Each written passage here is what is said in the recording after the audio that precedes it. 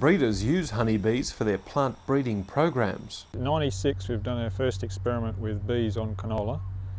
We used only one hive roughly per hectare, and from the experimental work there that we did, it showed that over a distance you could actually use about 300 hives there, so probably the ideal's around about 3 hives per hectare.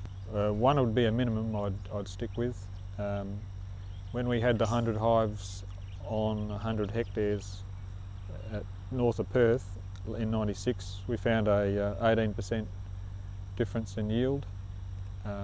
We had the hives on one side of the crop, and then we watched the decrease in the yield going across the crop. It's only a slight decrease when you measure it, but it added up to around about 15% difference. Honeybees are the most important pollinators of crops, replacing hand pollination. The Australian food chain, introduced since the establishment of European settlement, is almost entirely exotic, with 65% of introduced food and seed crops benefiting from honeybee pollination.